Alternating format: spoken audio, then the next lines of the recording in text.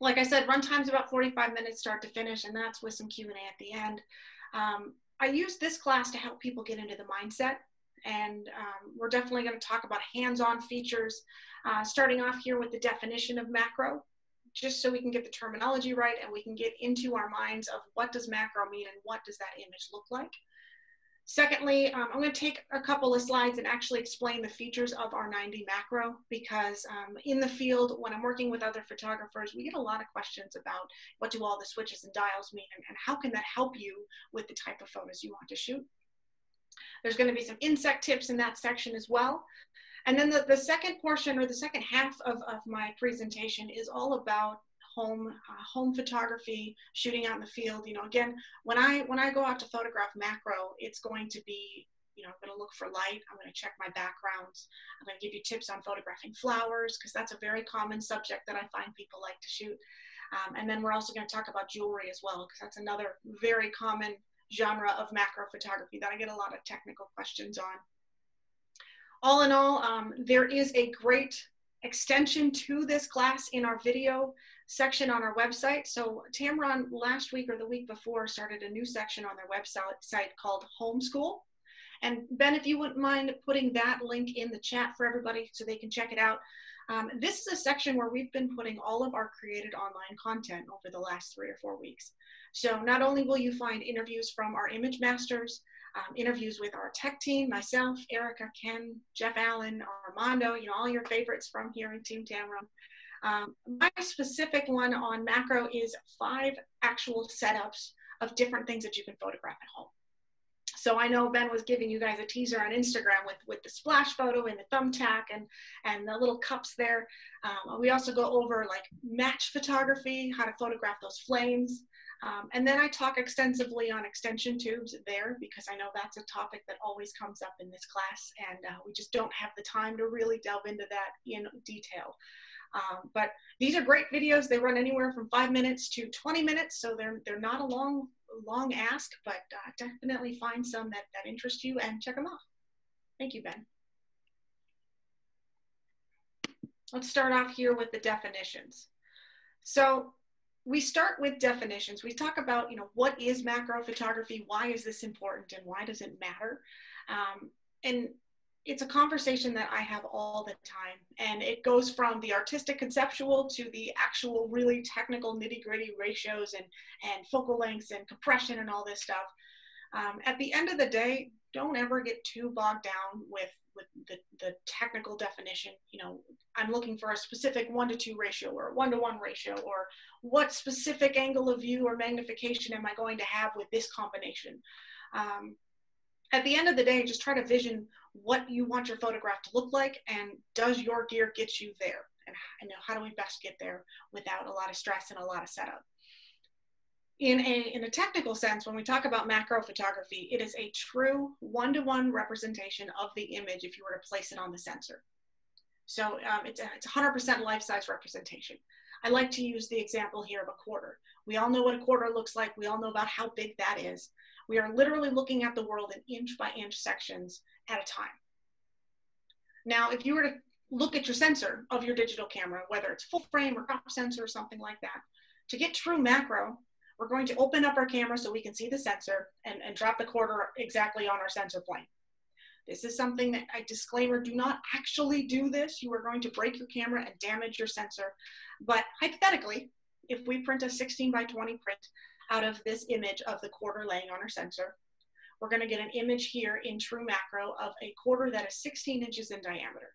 It's a true representation of what that would look like if we place it on the sensor. The image here on the middle is 1:2 macro, or 50% life size. That is that same quarter, but now in that 16:20 print, it is 8 inches in diameter. It's half of its life size representation if you were to place it on the sensor. Lastly, on the far left, yes, that's close-up photography. And close-up photography is technically any lens that can give you a representation of 25% of its life size, or 1:4. This same 16:20 print would have a quarter of 4 inches in diameter on that print. Think about the world in a 4x6 inch section. So versus a 1 by 1 inch section, just a visual area of the kind of stuff that you're looking for.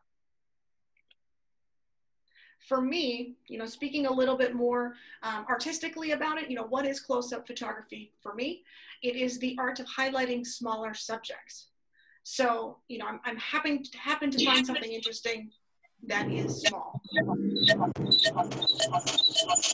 Hearing a little bit of something in the background there. So in close-up photography, and really any zoom lens can give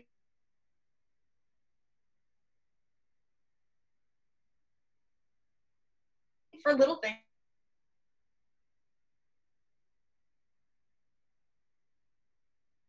Stores or the flea markets, could be butterflies on flowers. Here, using more of a wider angle lens to give me more of an environmental close-up shot. Wide angles have this inherent ability to just let in the whole world in at once. So, getting really close to that butterfly and that flower, this is a great close-up photograph of a butterfly on a flower. Here's another example. Again, close-up photography, finding things that are small that you find interesting. This is a portion of the Portland airport. At least it was a couple months ago when I was there last. They had this art installation of acrylic cutout pieces that were all stacked and layered inside of this huge acrylic box. So there was like a farmer's market and a little barn with animals, and this is like a park scene with the tire swing and the chairs there. And it just caught me as creative and interesting. And so I spent a good amount of time, because I had time before my flight, picking out these little vignettes, picking out these little sections that I found interesting.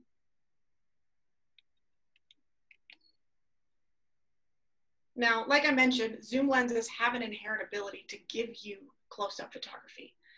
But there's a common misconception here in the fact that you don't have to be close to your subject to get close-up details with your zoom lens. How many times have you taken your lens and your camera and you found something really interesting, and then you literally try to get really, really close to it, and your camera can't find focus. It just keeps searching in and out. That is because you are physically too close to your subject. Every lens has a minimum focusing distance, and it's different for every manufacturer. It's different on every lens. But that means that if you get within that minimum focusing distance, you're closer than that lens knows how to focus, and it won't find focus. You won't get a clear image. We measure the minimum focusing distance from the sensor plane. So you see that little icon in the center with the circle with the line through it. Look for that on your camera. It's generally up by the viewfinder somewhere. And that is the sensor plane. That is where we measure from. So if it says minimum focusing distance is 20 inches, it's not 20 inches from the end of the lens. It's 20 inches from that sensor plane on your camera. Okay, next step. When we want to do close-up photography with a zoom lens, the best technique here is to zoom your lens all the way out.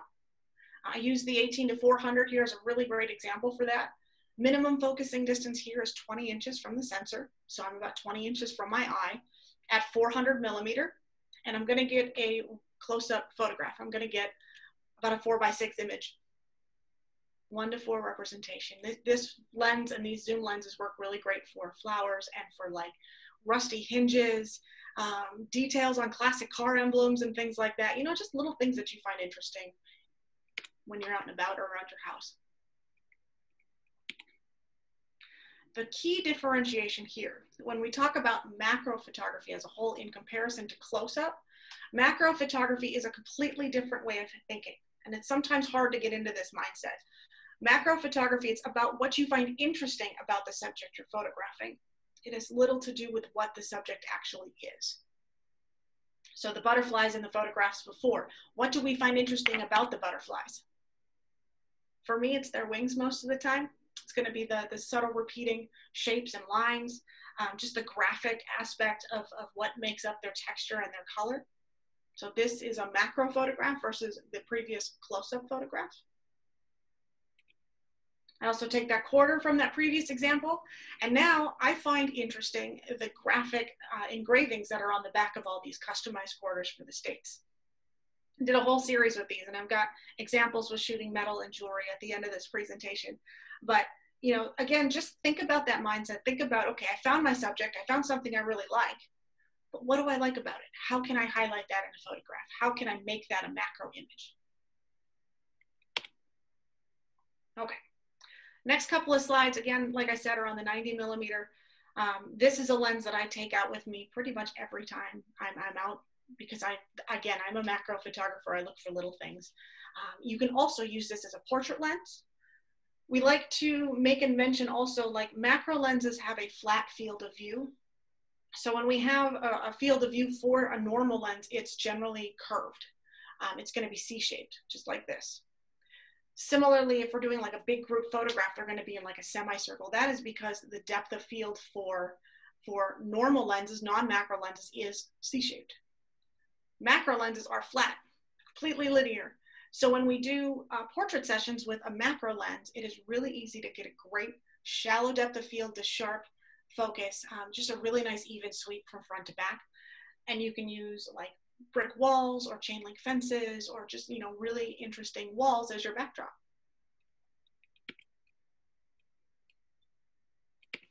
Some of the technology that it has, just again to clarify, so you guys know what this lens can offer for you. For speed and performance, we have two big features here. We have the VC technology. This is a vibration compensation. It's an image stabilization technology that Tamron has in most of their lenses. And in the 90 specifically, it's a 4-axis stabilization system. So it's like a gimbal head that's built into your camera. You can go X, Y, and Z, vertical, horizontal, diagonal, and pitch and yaw. Really gives you great stabilization, especially in slower shutter speeds when you have to hand hold your work. The second switch in the middle there, the USD autofocusing motor. This is the fastest, the most robust, but the quietest autofocusing motor that Tamron has in their tool bag. And we use the USD motor here specifically because the field of view, the area of options for focus with the 90 millimeter lens, goes from 11 inches to infinity. And when we have such a wide area to try to find our focus in, you need a motor that's going to be able to quickly snap from close to far without a lot of lag, so that you don't get frustrated as a photographer. Here's a great example of that stabilization in play. I like to highlight this image because I guarantee this is not sharp. This is a situation that I find myself in often. We are at 1/8 of a second in a railroad museum. This one here is in St. Paul here. In my hometown of Minneapolis, we've got a gorgeous model train museum right across the river there in St. Paul. And the problem with these places, it's great for practice, it's great to find subject matter, but there's not a lot of good light. We're in a warehouse with fluorescent lighting way above our heads. We can't bring tripods in because, again, this is a train museum. There's so much stuff packed in this place that it's really not advantageous to bring a tripod along. And I want to, you know, a relatively clean picture. So my ISO is going to be around 400 or 500. I'm not going to crank it up too high. My aperture is going to be 2.8, so I can let in as much of that little light as I can. Shutter speeds end up being really, really slow. Turning up my stabilization, so turning that on, you can now see the difference, obviously, that this is something that will now put you in situations that generally you wouldn't be able to photograph in.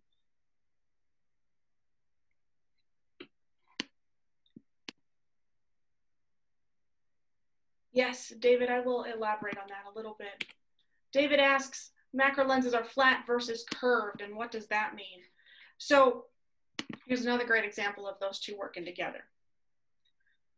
Field of view is basically the area of a photograph, or so when we talk about depth of field, let me start that over for a second. When we talk about general depth of field of a photograph, we talk about you know, how much of that photograph or what plane is that photograph in focus on. A non-macro lens, so anything that isn't like the 90 millimeter macro or the 100 millimeter macro, the 105, the 60, you know, like a true macro lens, it's going to have a C-shaped or a curved field of view. So my sharpness is going to go from here and it's going to travel in that C shape around. A macro lens, and this is a great example of that, has a completely linear or flat field of view. So here, that blade of grass is pretty much parallel with my sensor, so it's easy to keep that in focus. As soon as I start pivoting away from my sensor plane, it's going to be harder to keep all of this in focus because, again, my field of view is completely linear. It's completely parallel to my sensor. I hope that makes sense. Perfect. Thank you, David. This is that USD and the VC playing together. So again, we have speed and performance here. I've got a butterfly in a conservatory, so there's lots of them running around. It's in the middle of the day, so they're really active. If you have something like this in your own hometown, or you do visit a butterfly conservatory or a greenhouse or something like that, go on colder days. And I know out in the Bay Area, this is easier to do than like in LA or something like that. Also go early in the morning or later in the evening. They're not going to be as active. They're going to sit and pose for you a little bit longer. Here, treat this like a sports photograph. Treat this like birds in flight. So I'm going to do a center weighted focusing point in multi-burst mode, so rapid fire. And then honestly, sometimes if there's a lot of wind and my subject is literally swaying back and forth, I'm also going to rock ever so slightly back and forth, hoping and trying to run the probability in my favor that this photograph is going to be exactly sharp where I want it to be. This is one out of like 40 pictures that I took, and I just erased the rest of them. But I like it a lot. It's a piano keys butterfly. He is about an inch tall, teeny tiny. Now we talk about durability in the second section of the 90 millimeter. Just letting you know that there are many lenses that are weather resistant out there. Weather resistant lenses, you'll see on the back end cap that there's a little bit of rubber there. That's a good indicator that your lens has some moisture resistancy to it. The 90 specifically is moisture proof, so it's dust proof, waterproof, oil proof. It is not submersible, but it's definitely going to handle fog and rain and snow and dust and all of those things that you generally would want to go photograph in. This is also a good nod for rain sleeves. So if you, again, have a $10 budget and you want to go pick up some rain sleeves, it's better than a plastic bag and a rubber band. And I have lots of them tucked in my glove box and my camera bags and things like that, because, that is a great just extra case situation if it starts downpouring or if you find yourself in a situation where you don't feel comfortable anymore. But the lenses here is very durable. On the front, you'll see a fluorine coating and an E-band coating. Fluorine coating is going to be an anti-dust, anti-water, anti-oil, again, keeping it cleaner for you so that your images are clearer overall. And then the E-band coating is for anti-glare, anti-ghosting. It's a clarity coating edge to edge. This comes into play when we're shooting directly into the sunlight. Here, I've got some backlit grass. After the rain, I was driving down the road, saw these gorgeous little, literally the water droplets were lighting up as I was driving along, and it looked like sparkle paper as I was driving. So I had to stop, I had to pull over safely, and I sat in the ditch for about 30 minutes photographing this stuff. And it is just fascinating when you get down and look at the little details, like how subtle and how minimalistic this is. It's just gorgeous. You see all the different striations in the grass.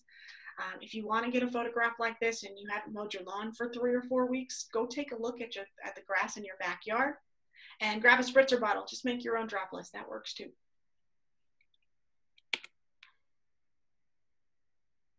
The fluorine coating, the durability of this lens, this is going to also keep in play this time of year with pollen. We've got a lot of pollen running around, and if you're outside for more than 30 minutes, an hour sometimes, I will find little yellow dust particles on my bag and on my gear. And now it is perfectly fine. Again, this is a lens that you can take with you no matter where you want to go find inspiration. Last little bit, I promise, the last bit of technology on this lens specifically. This is actually the #1 question. What does this little switch do on the side? Why is it important? This is an electronic distance limiter switch. Basically what we're doing is in very low contrast situations, again, our lens is trying to find focus from 11 inches to infinity. So when we don't have contrast, we have nothing that our lens can grab onto for focus. And this distance limiter switch is going to help our lens know where to look. The full position, which I leave it in 99% of the time, I'll only really adjust this if I realize my lens is having issues. It's going to look at the whole range. The middle one is going to be for portraiture, so it's going to look only 1.5 feet out to infinity. And then the bottom position there is only for macro. It's only going to look from 11 inches to 1.5 feet. That's it. That's what it's going to focus on. If you happen to have the tap-in console at home, it's not just for firmware adjustments and updates. For the 90 millimeter specifically, you can actually customize this electronic distance limiter switch to however you like to photograph. I open up that bottom position a little bit, so I go from 11 inches to about 2 feet, because that's where I find my subject matter is. And then that infinity switch in the middle, I'll go from 3-4 feet to infinity, because I know in those situations I'm doing portraiture and my subject's going to be well beyond macro range. All right, enough about that. Let's get into the technique, the hands-on stuff. That's why we're all here, right? Macro at home. This section I put together, again, because I wanted to explain how I approach my imagery, how I approach my photography, and I wanted to give you a little bit of a behind the scenes look on how this mind works when I'm photographing macro. So the first goal, again, find something you want to photograph, find inspiration, find an object that you find interesting. And then we got to look at the light. In this situation, I've got one single light source. In this case, it's an LED light, and there are many different LED lights out there. I know Action Camera has some. I like smaller ones, so 4x6, 5x7, 6x9 is about the biggest one I'll have. Sometimes I'll use an LED ring light, so I can put it in the front of my camera when I'm photographing insects or bugs or something like that. In this case, imagine that it's either an LED light or an open window or harsh midday light, something like that. You've just got a single strong light source. We've also got a reflector. So this 5-in-1 reflector that you see down there has gold and silver for warmer or cooler light reflection coming back on the other side. It's got a white reflector for softer light reflection. And then it's got a diffuser to help just soften that light overall. This will change the look of your photograph. In the first one, this is our natural light. So I've got that single light source. I've got a very harsh contrast left to right, lots of great deep shadows, lots of drama. You'll notice that my background here, even though it's a white wall, is black, it is dark. You know, in this situation, imagine your subject is in the sun and the background is in the shade. So the exposure differences there are too far apart and it can't find a good even exposure on both. I want to fill in those shadows a little bit, so that my first option is to use the reflector. Here I use the silver reflector, and if you imagine that, my sunlight's coming up from here, I'm literally going to take my reflection and capture that light and bounce it back into the shadow areas. Now, if you don't have a 5-in-1 reflector kit, they are pretty inexpensive, but you can use aluminum foil on cardboard. You can use a mirror. There's lots of different things. The idea with the reflector, again, is to take your sunlight, capture it, and bounce it back into your shadows to help even out that exposure. Still love the drama here with the black background because, again, my background is still in the shade, not in the sunlight. The second example here is just a standard diffusion. So in the same situation, I've got my light source, it's over here. And then my diffuser is a semi-transparent fabric that I'm going to put in between my subject and my light source to give me a nice soft light overall. My background is now lighter because we've made those exposures closer and in value. And this is also a good photograph, but it's less contrasty, it's softer, it's a more natural look, it's a completely different feel. Which one do you prefer? So let's consider this idea in our backyard. Again, this is a lot of my subject matter. This is a lot of the type of photographs that I do, because the great thing about macro photography is you can photograph at any time of day. Doesn't matter that you are up at 4 a.m. before the sun comes up to find a special location right before the sunrise. You don't have to stay up well past the moon set so you can photograph the Milky Way. Like, this is 2 o'clock in the afternoon. This is harsh midday light. And we can work with this. It's very accessible. It's very approachable for a photographer. So number one, I found my subject. This is one of the California poppies out by San Diego. Being from Minnesota, I personally have no idea that your poppies were orange. I've only ever seen red ones in my life. So this was a really nice day for me. And it was a part of the super bloom a couple of years ago. So what a treat. What a beautiful area that you guys have out there. Now that I have my subject, I identify the light. That first photograph was really not visually appealing. It was so contrasty back and forth. And I chose to just use the diffuser here to soften that light and to give me an even exposure all around. If you don't have a diffuser with you, I've used pillowcases, I've used sheets. I've literally also used myself because, again, we're dealing with areas that are 4x6 in size. So your shadow can create a nice even exposure for your subject if you just stand in the way of your light source and provide that shade for your subject. Lastly, what I'll do, and the big thing with flowers is you have to find a good composition. You have to identify, what do you like about this flower? How does it identify itself? How can you make your image of this specific flower different from all the other ones that you've seen before? In this case, this was my favorite composition out of that specific flower that I found. I love the leading lines of the stem coming up and more of the side profile. And then you could tell all the repeating shapes and the other poppies diffused in the background. Here's another one. This is an orchid, but again, it's less about the fact that it's an orchid and it's more about what do I find interesting about this flower that I'm photographing. And most of the time, if you look at flower photographs, it's going to be about the middle bits, the stamen, the pollen, things like that. That's going to be kind of like the eyes of a flower in a photograph. And for me, this was in a garden, and the background really wasn't doing anything for me. I really wanted to focus and simplify this scene. And so I literally just got closer and used the flower itself as the background. Wonderfully soft color gradations from the pinks to the greens. You have that just little sharp bit in the middle kind of coming up like an umbrella. I'm not a gardener by any means, so I don't really know what most of this stuff is technically, but I find them pretty and I photograph them often. Here's another one. Photographed this one of the first couple of weeks that we were home, so the middle of March when we were off the road. This is the first bloom on one of my house plants. And it was just looking out the office window trying to gather some early morning light. And it caught me, the semi-transparency and the color coming through the petals. That was the first inspiration. And I started exploring this scene a little bit more and realized that the one little leaf that was hanging out on this one little flower was shaped like a heart. And that made me smile. So I then made this my main image. This was the one that I really took home and really took to heart.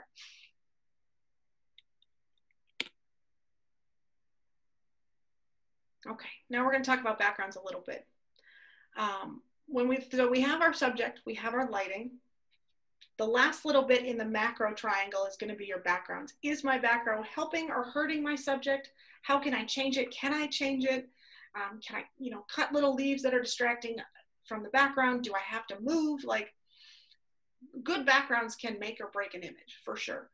And this is a great example of that. So this photograph is a simple photograph of one of my spaghetti squash buds kind of coming up from the table. This was before we transplanted everything outside into the garden.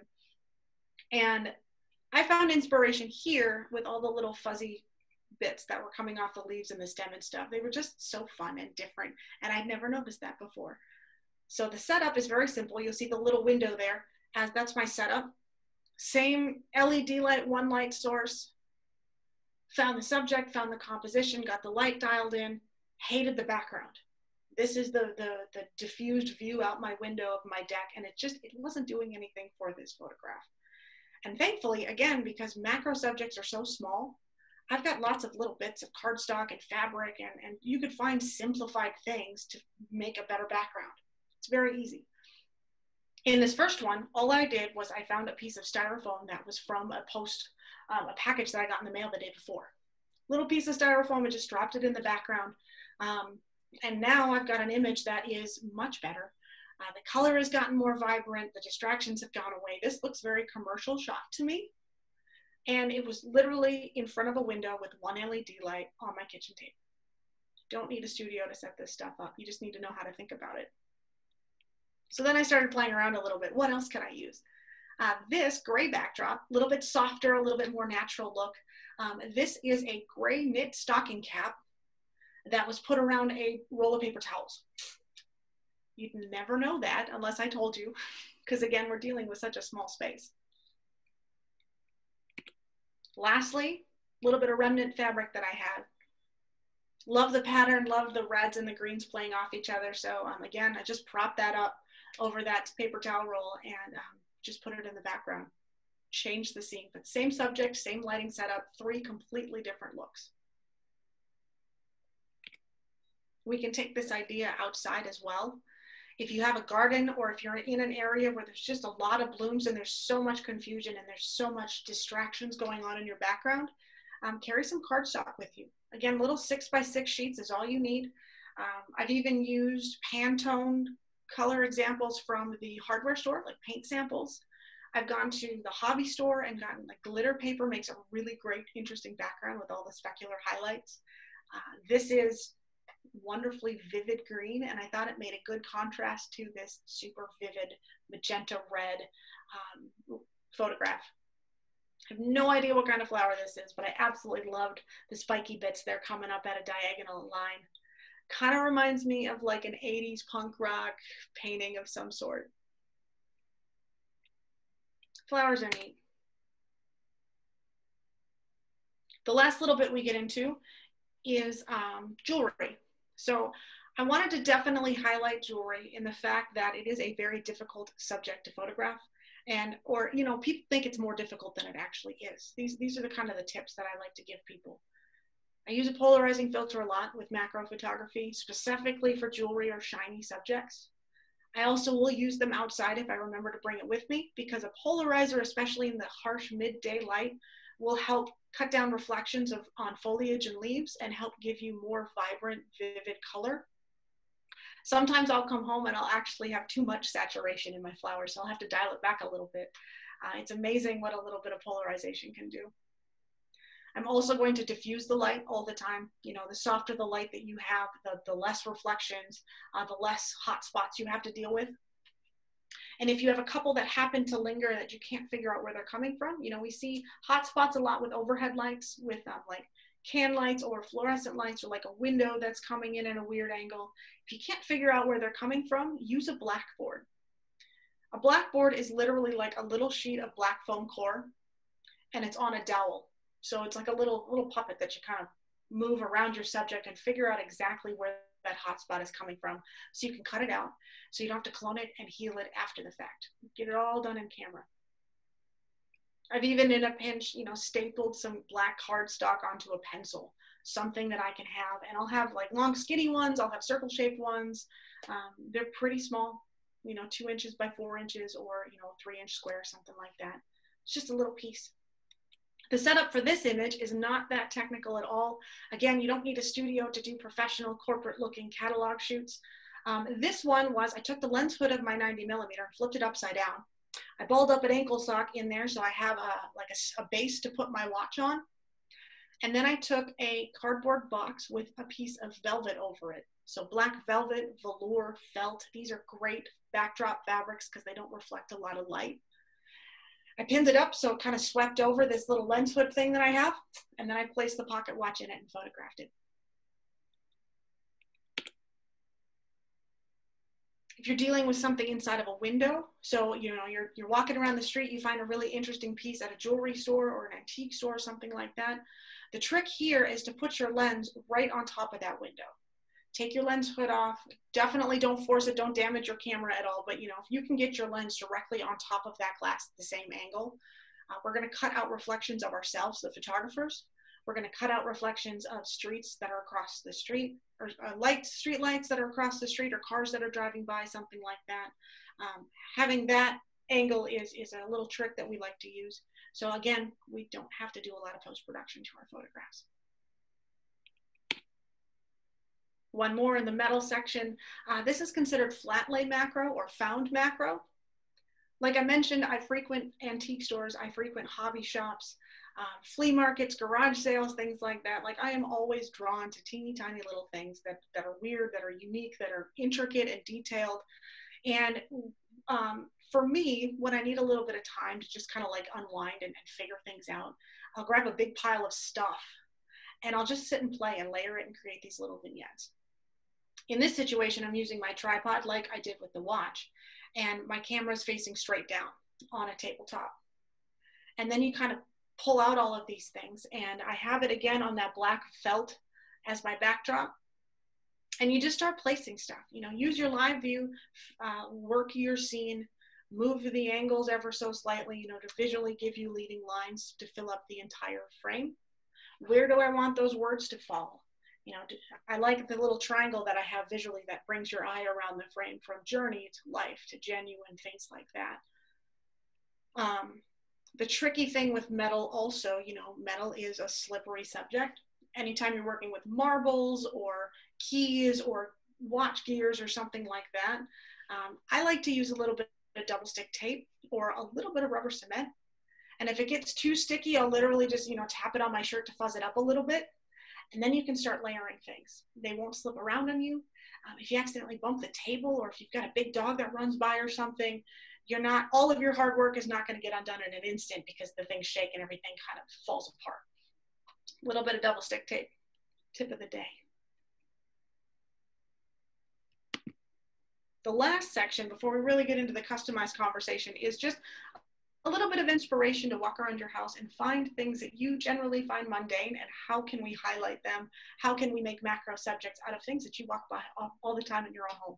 Because this is where we are now. We are in our houses. We are finding new inspiration with things that we've maybe forgotten about, cleaning old closets out and all this stuff.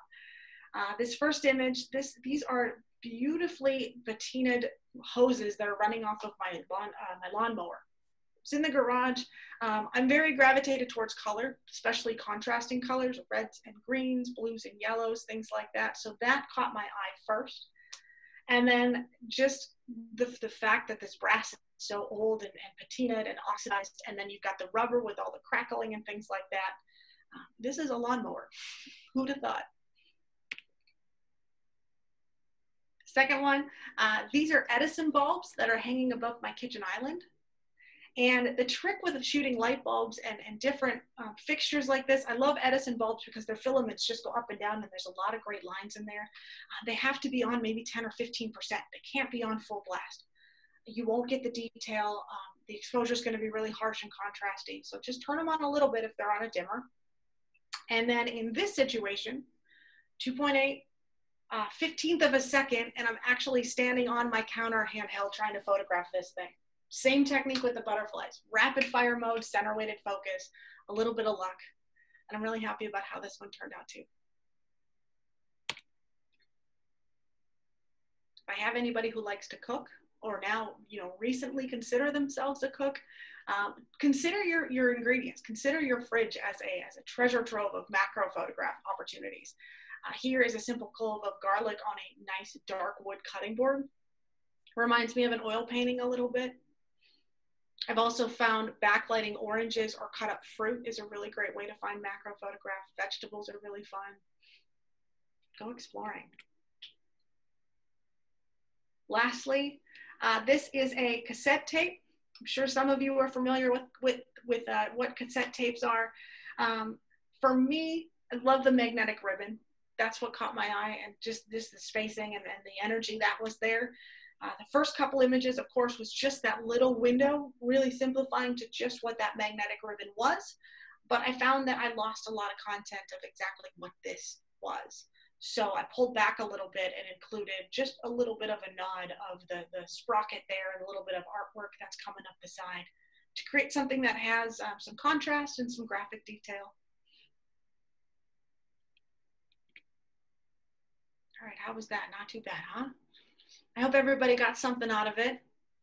And again, I wanted to give us some extra time to really delve into questions that you might have. So use the chat window.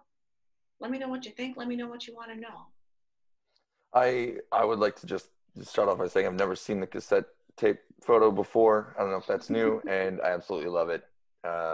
You do have I think one of the most inspiring things about your presentations, because I get to see it fairly often.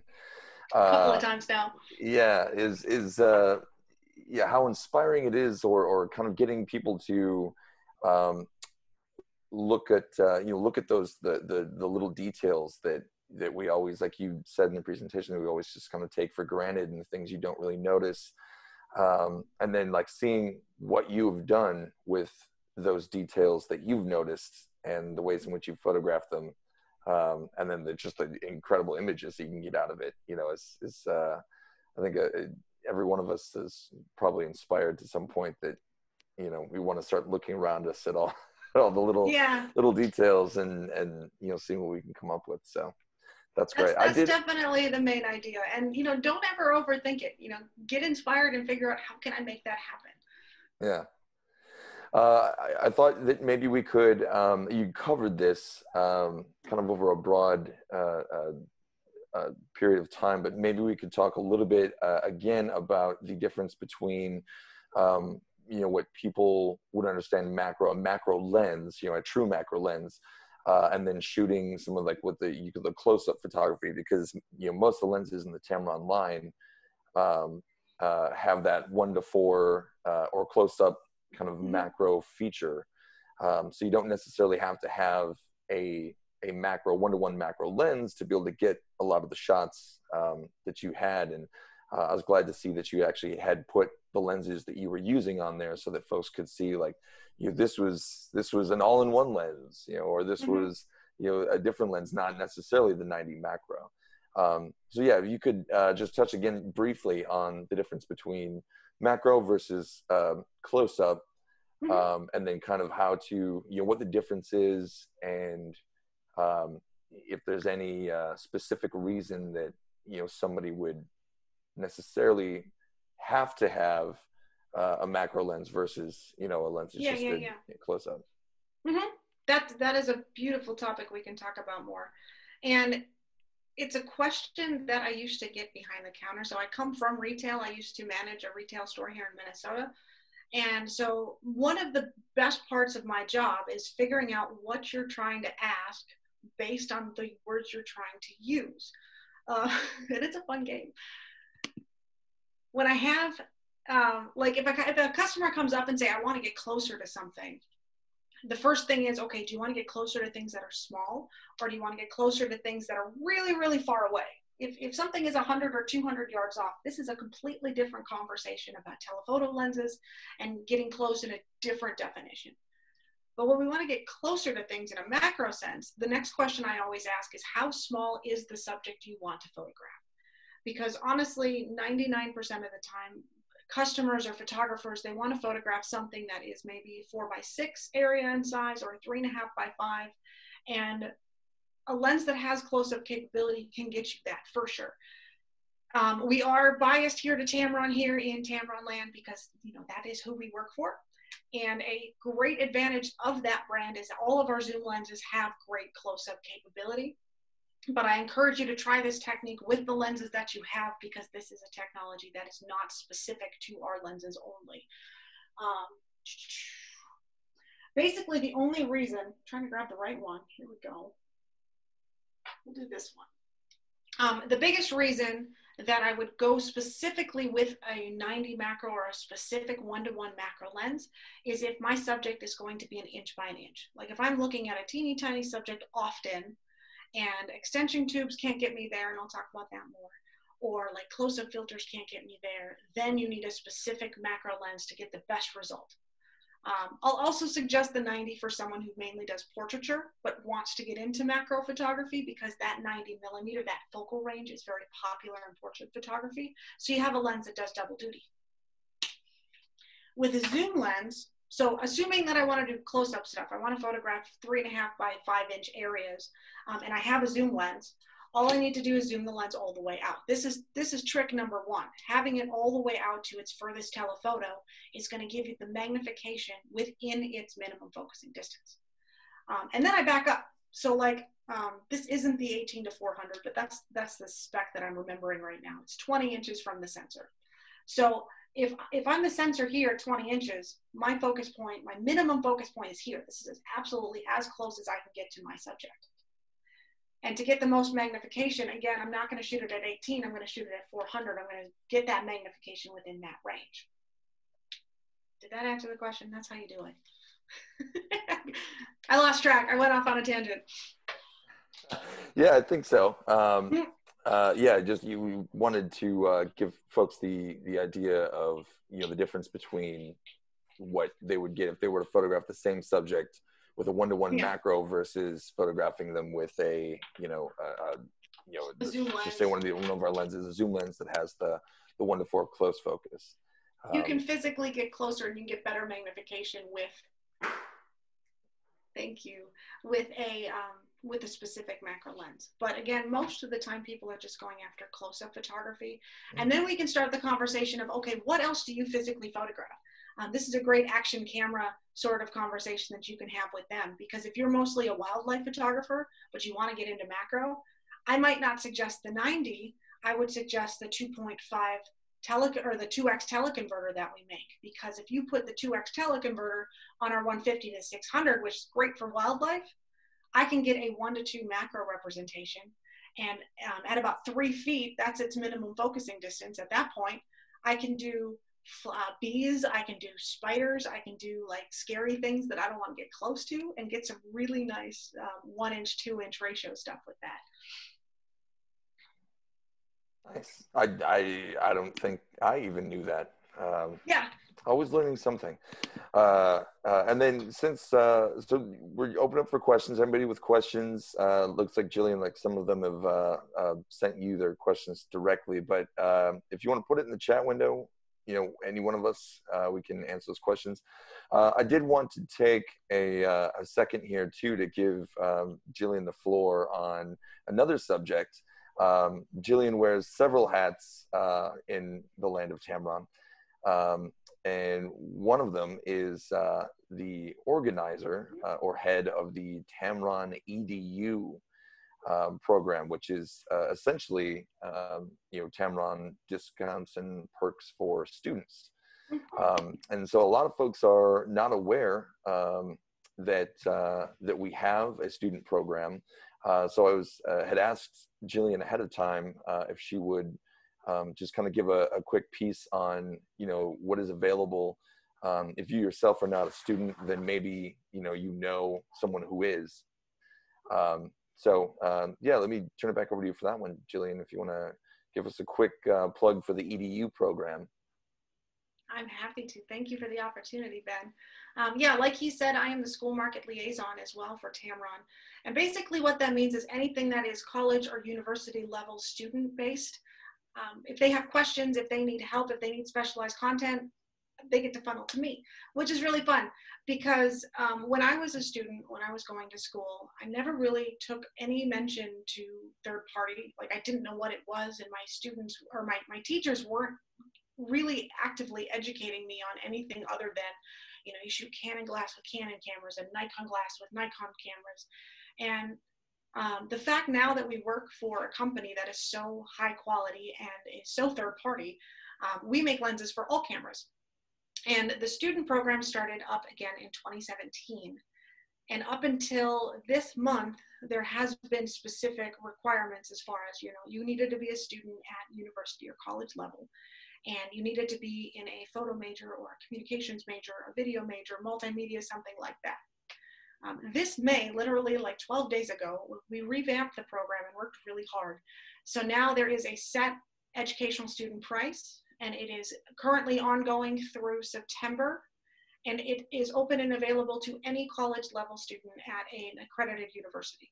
We need a valid student ID, and we need you know, a copy of your receipt. We're still going to make purchases at our local dealers nationwide, and it's a mail-in rebate that you can get back on your lens purchase. If you need more information on it, so my contact here on Instagram and Facebook is here, Bell Tamron USA. But for the specific school site, you go to Tamron EDU. So it's Tamron or Tamron-USA.com/Tamron EDU. That'll get you all the content there. Well, and we can also, Chris, I'll make sure that you have those materials, that information you can include. We usually do with Action a follow-up to everybody.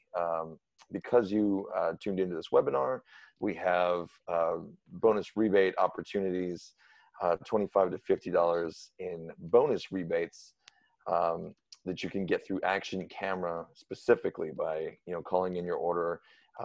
You could even stop into the store, like we said earlier, they are open again. And that is bonus rebates in addition to the national rebates that are going on right now. So, you know, where national rebates can be upwards of $100 to, you know, sometimes $200 on certain lenses. So you could be looking at some very significant savings on you know, some Tamron lenses in the line. So we can we'll put all of that together in a nice little follow-up email or package some kind, and Chris can get that out to everybody. So if, and then of course, any questions, Chris and Action Camera would also be able to help with as well.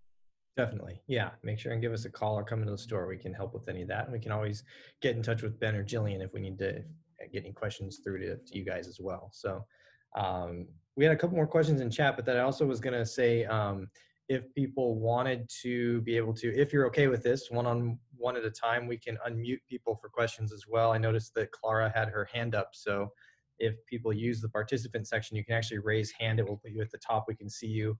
Do you guys want to do that? You want me to unmute her and she can ask a question real quick? Sure. Okay, Clara, yeah. I'm going to unmute you. So you're going to be live here right now. Can you hear us? You there? Thank you very much for allowing me to ask the questions. Actually, I'm really interested in macro photography, but I'm absolutely just starting. I was wondering, the macro photography is a very shallow field. Have you tried that stack focusing or focusing stacking procedures? Would it make that shallow focusing a little bit deeper, and then everything is a little bit more focusing? That is a great question, Clara, and something that always also comes up in every class that I teach. This is a technique called focus stacking. And if you want to, if you want to know specifically more about how to do it, there's so many online resources, as far as from YouTube videos to different softwares that you can use. For me personally, I used to do it a lot. And specifically, so what focus stacking is you're going to take an image, again, because we are so small in our subject matter, our depth of field, even at f32, is very small. Let me find the picture again. This orchid that I photographed, this was at f16, something like that. Now, if I wanted to get absolutely everything sharp from the stamen to the pollen to the back of the flower, I'm going to need something more than f32 that my lens will give me. And there's two ways to do that. Here, if I did use focus stacking, I would take many photographs from the front focus all the way to the background focus. And then I would use a software to collaborate them together, kind of like HDR in the same technique, only we're dealing with focus points instead of dynamic range. Like I said, there's many of them out there. A very common one is Helicon Focus. It's a paid program, but it's pretty inexpensive. That's the one that I use. You can literally do an internet search for top 10 free focus stacking programs, and there's a lot of opportunities there too. Now, my question actually to you, have you tried that and did you like the process? Oh, yes. What's the outcome of it? Personally, my style, I don't get into focus stacking too terribly much. For me personally, macro photography is always about simplifying and finding a specific moment that I find to be my subject. And when we have a more shallow depth of field like this in some of my other photographs, it helps with the dimension of the photograph. It helps give it depth and life. And it really helps my one subject stand out. I find that if I have too much of a depth of field, so if I get everything sharp, it just gets flat and I lose my subject matter. It gets very graphic. Great, thank you very much. Yeah. You're welcome. Yeah. The only time I would ever use focus stacking or something like this is like if I'm doing a product shoot with like rings or jewelry. There is a great technique in the video on the website, the homeschool section from my 5 at 5 macro workshop. At the end, I do extension tubes and teleconverters on the 150 to 600, and I have a focus area of about 4 inches. I'm doing game pieces. And currently that's my version of focus stacking, because I can photograph at f81 and get 4 inches of focus and really compress and stack all my elements together. Wow. It's fun. That's cool. And I get bored, so what else can I do? Yeah, and to give that a quick plug again, Chris had shared that link for us earlier. The video material, webinar material that our tech reps have been working on, hey, there we go, is really incredible stuff. And I, personally will, it's great to sit down for your morning coffee or to have your lunch while watching these videos. I don't think any of them is more than 40 minutes or so. Oh no, 5 to 20. Yeah, 20. So maybe 20 to 40 minutes. You know, they're lots of fun. They're very informative, all kinds of subjects. Definitely go check those out. And then, you know, on Facebook as well, Tamron keeps, you know, generating new material and things to keep us all busy and, you know, inspired while we are still in our homes and buckling down. So, are there any other questions? We did have a few more questions in chat. Go ahead. Brian asked, do you recommend single point focus when shooting subjects that are not moving? 100%. This comes down to technique. Personally, I like to move my focus point around, so I'm giving my camera less options to find focus on. I want to tell him, I want you to look specifically on that section of that flower, or specifically on that head of that butterfly. Yeah. Sometimes. Now, if they aren't moving, yeah, you can use the left, the right point, something like that. But if they are moving, I always crop for composition after the fact. Cool. All right. And then we had a question from Mike. Jillian, do you ever use speed lights or flash for lighting? And if so, do you have any tips? Most of my work is with natural light or LEDs, specifically because, you know, I like to see what the image is going to be before I photograph it, you know, while I'm creating this moment. Speed light photography, it all comes down to, you do get a little bit better crispness and clarity. It looks a little more commercial with speed lights. Most commonly in macro photography, you're going to find a ring light. This is a donut shaped light that goes right over the front of your lens. And this is used very often in insect work. And if you're going to do this, you know, you either need to go to a space where there's a lot of insects flying around, or you need to bait them a little bit. So I photographed dragonflies a while back where I had a little bit of sugar water in a dish and I waited for them to come take a drink, basically. It's not cheating if it works and you're open and honest about it. In that situation, I had a ring light, and on my 90, on my camera, on a tripod, on a really long remote, and then a nice good book, because I sat there for a really, really long time. But most of the time, you know, you're going to use flash when you need really fast shutter speeds. You know, use a high-speed sync to try to get, you know, butterfly wings or bee wings tack sharp or something like that. But most of the time, I don't feel like I need it. It's a style that isn't mine. Yeah, LEDs are really nice nowadays too. It is nice to see it as you're lighting it up as well.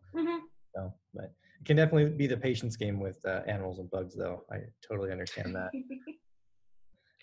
They never go where you want them to. Right, exactly. Like, put some sugar down or something. You never want to be right in front of that lens where you're aiming it, right?